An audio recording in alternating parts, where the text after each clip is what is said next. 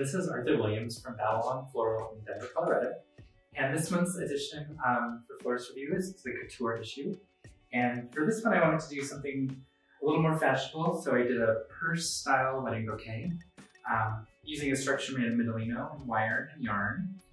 I sell these ideas to clients, and then it's like I have to find a way to like make it. So now we actually have one to show my potential bride.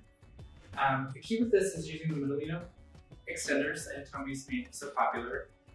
They usually do a few pieces of Medellino and then some oasis wire and then wrapped in bullion wire, because you really need a texture to latch onto.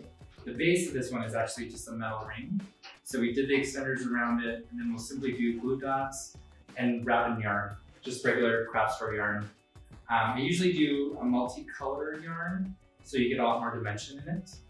And then it also, if there's any flaws, you don't see any flaws within the materials themselves.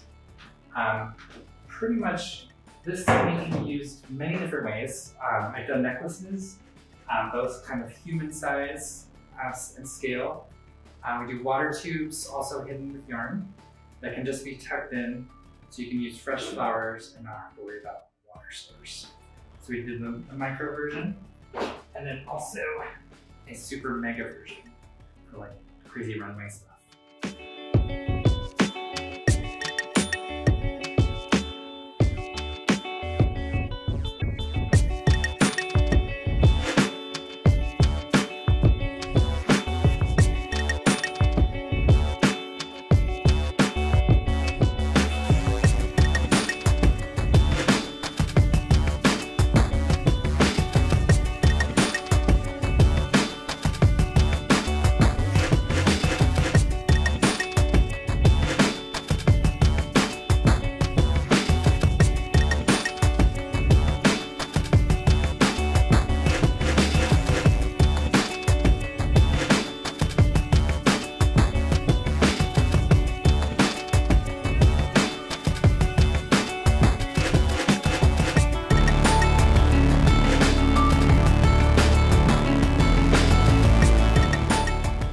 So that's what I wanted to share with you today.